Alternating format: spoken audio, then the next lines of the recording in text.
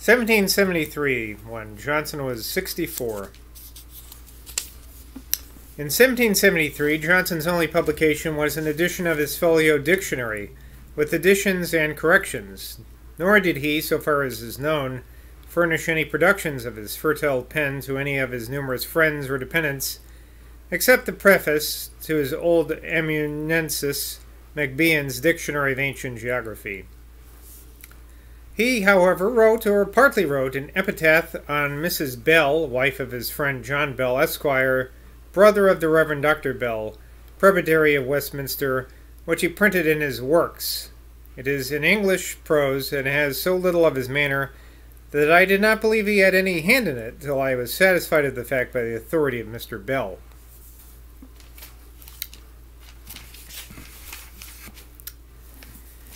His Shakespeare, indeed, which had been received with high approbation by the public and gone through several editions, was this year republished by George Steeves, Esquire, a gentleman not only deeply skilled in ancient learning and of very extensive reading in English literature, especially the early writers, but at the same time of acute discernment and elegant taste. It is almost unnecessary to say that by his great and valuable additions to Dr. Johnson's work, he justly obtained considerable reputation. Divisium imperium cum Hove Caesar habet. Caesar has divided the kingdom with Jove. From an epigram in the Life of Virgil ascribed to Donatus.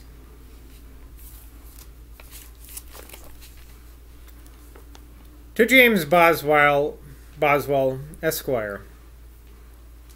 Dear Sir, I have read your kind letter much more than the elegant Pindar which is accompanied. I am always glad to find myself not forgotten, and to be forgotten by you would give me great uneasiness. My northern friends have never been unkind to me. I have from you, dear sir, testimonies of affection, which I have not often been able to excite, and Dr. Beattie rates the testimony which I was desirous of paying to his merit much higher than I should have thought it reasonable to expect.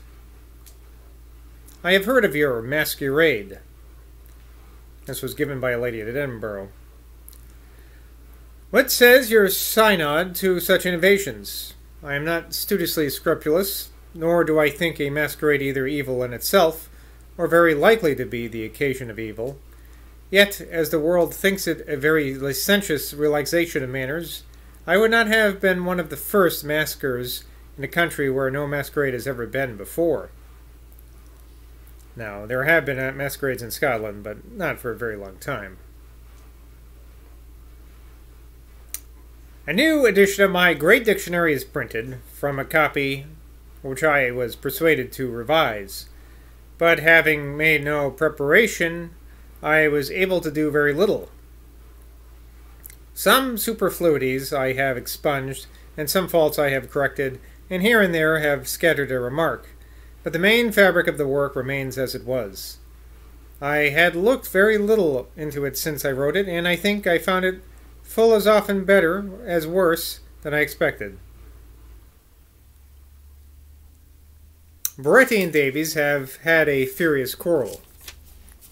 A quarrel, I think, irreconcilable. Dr. Goldsmith has a new comedy, which is expected in the spring. No name is yet given it. The chief diversions arise from the stratagem by which a lover is made to mistake his future father-in-law's house for an inn. This, you see, borders upon farce. The dialogue is quick and gay, and the incidents are so prepared as not to seem improbable. I am sorry that you lost your cause of intromission, because I yet think the arguments on your side unanswerable. But you seem, I think, to say that you gain reputation even by your defeat. Reputation you will daily gain if you keep Lord Aulick's precept in your mind, and endeavor to consolidate in your mind a firm and regular system of law, instead of picking up occasional fragments. My health seems in general to improve, but I have been troubled for many weeks with a vexatious catarrh, which is sometimes sufficiently distressful. I have not found any great effects from bleeding and physics. and I am afraid that I must expect help from brighter days and softer air. Write to me now and then, and whatever any good befalls you, make haste to let me know of it. For no one will rejoice at it more than, dear sir, your most humble servant. London, February 24th, 1773, Sam Johnson. You continue to stand very high in the favor of Mrs. Thrale. While a former edition of my work was passing through the press, it was unexpectedly favored with a packet from Philadelphia from a Mr. James Abercrombie, a gentleman of that country, who was pleased to honor me with a very high praise of my life of Dr. Johnson. To have the fame of my illustrious friend and his faithful biographer echoed from the New World is extremely flattering, and my grateful acknowledgments shall be wafted across the Atlantic. Mr. Abercrombie has politely conferred on me a considerable additional obligation by transmitting to my copies of 2 letters from Dr. Johnson to American gentlemen. Gladly, sir, says he, would I have sent you the originals, but being the only real relics of the kind in America, they are considered by the possessors of such inestimable value that no possible consideration would induce them to part with them. In some future publication of yours relative to the great and good man, they may perhaps be thought worthy of insertion. Now here's a letter to Mr. B. D. And a footnote says, this gentleman is Bond, who now resides in America in a public character of considerable dignity. Desired that his name might not be transcribed at full length. But it's Mr. Bond. Sir, that is the hurry of a sudden departure. You should yet find leisure to consult my convenience, is a degree of kindness and an instance of regard, not only beyond my claims, but above my expectation. You are not mistaken in supposing that I set a high value on my American friends, and that you should confer a very valuable favor upon me by giving me an opportunity of keeping myself in their memory.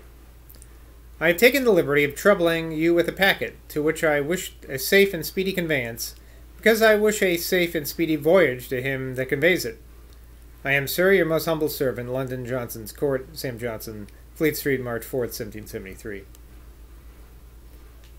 The second letter here is to the Reverend Mr. White. Footnote says, now Dr. White, and Bishop of the Episcopal Church in Pennsylvania.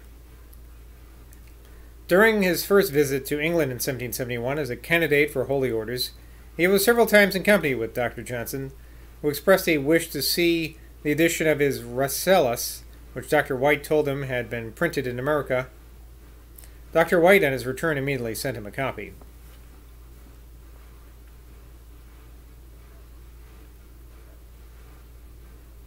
Dear Sir, your kindness for your friends accompanies you across the Atlantic. It was long since observed by Horace that no ship could leave care behind.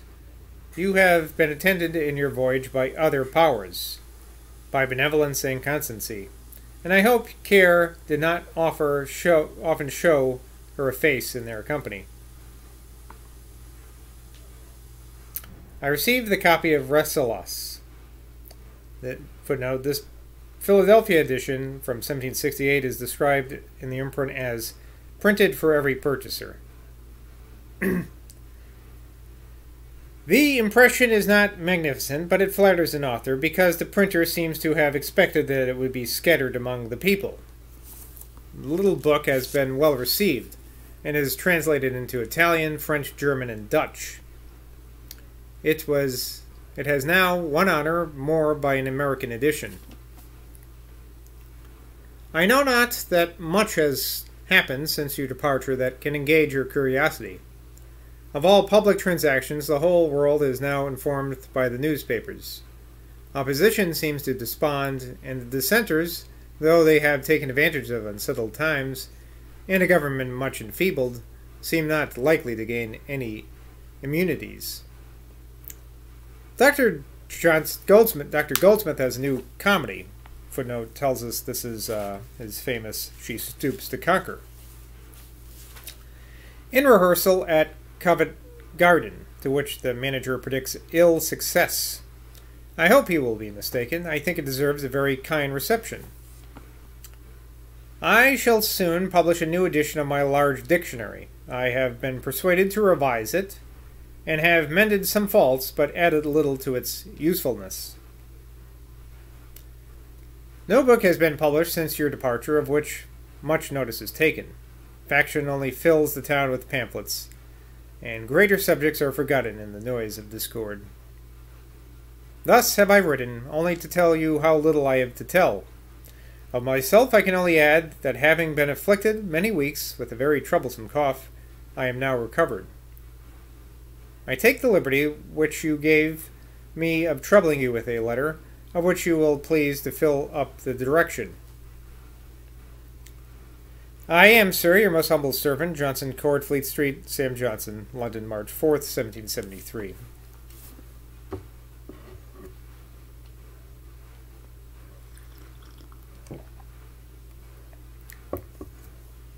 On Saturday, April 3rd, the day after my arrival in London this year, I went to Johnson's home late in the evening and sat with Mrs. Williams till he came home.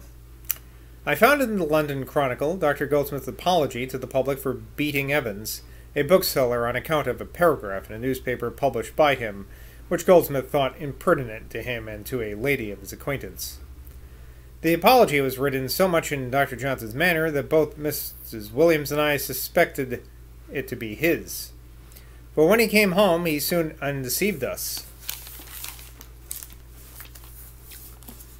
When he said to Mrs. Williams, "Well, Dr. Goldsmith, manifesto has got into your paper," I asked him if Dr. Goldsmith had written it, with an air that made him see I suspected it was his, though subscribed by Goldsmith.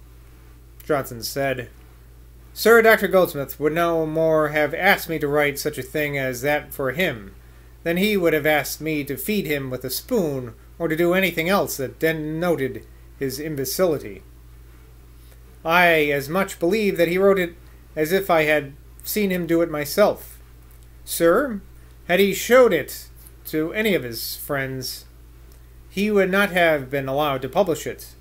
He has indeed done it very well, but it is a foolish thing well done. I suppose he has been so much elated with the success of his new comedy that he thought everything that concerned him must be of importance to the public." I said, "I fancy, sir, that in the first time that he has been engaged in such an adventure." "That this is the first time." Johnson said, "Why, sir, I believe it is the first time he has beat. He may have been beaten before. This, sir, is a new plume to him."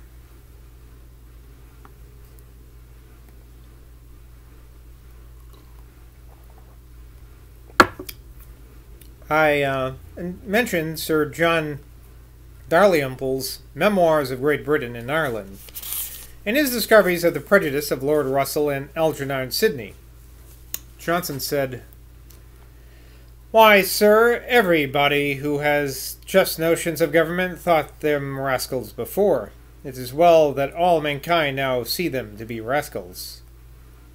I said, "But, sir, may not those discoveries be true without them being rascals?" Johnson said, "Consider, sir, would you any of them have been willing to have had it known that they intrigued with France? Depend upon it, sir, he who does what he is afraid should be known has something rotten about him. This Dalrymple seems to be an honest fellow, for he tells equally what makes against both sides. But nothing can be poorer than his mode of writing. It is the mere bouncing of a schoolboy. Great he, but greater she, and such stuff." I could not agree with him in this criticism, for though Sir John Dalrymple's style is not regularly formed in any respect, and one cannot help smiling sometimes at his affected grandiloquence, there is in his writing a pointed vivacity and much of a gentlemanly spirit. On Mr. Thrale's in the evening, he repeated his usual paradoxical declamation against action in public speaking. Quote, "Action can have no effect upon reasonable minds. It may augment noise, but it never can enforce argument. If you speak to a dog, you use action. You hold up your hands thus, because he is a brute. And in proportion as men are removed from brutes, action will have the less influence upon them." Mrs. Thrale said, "What then, sir, becomes of Demontis' saying, action, action, action?" Johnson said, "Demontis, madame, spoke to an assembly of brutes, to a barbarous people. I thought it extraordinary that he should deny the power of rhetorical action upon human nature, when it is proved by innumerable facts in all stages of society. Reasonable beings are not solely reasonable. They have fancies which may be pleased, passions which may be roused."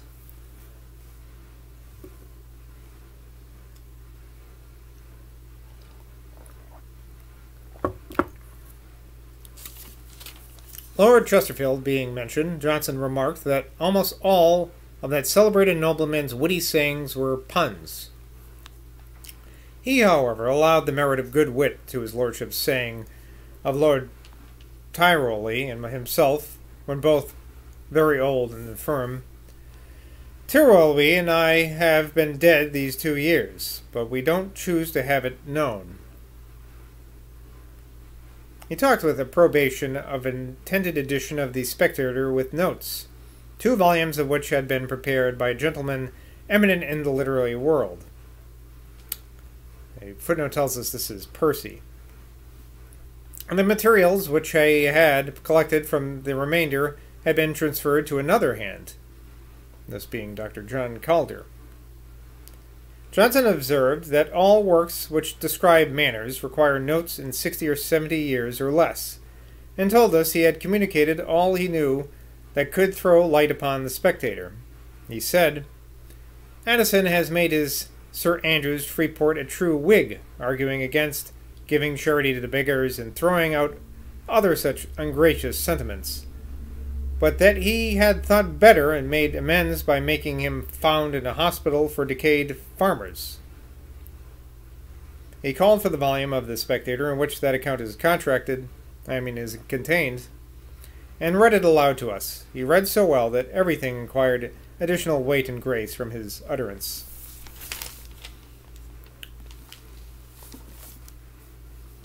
The conversation having turned on modern imitations of ancient ballads, and some one having praised their simplicity, Johnson treated them with that ridicule which he always displayed when the subject was mentioned.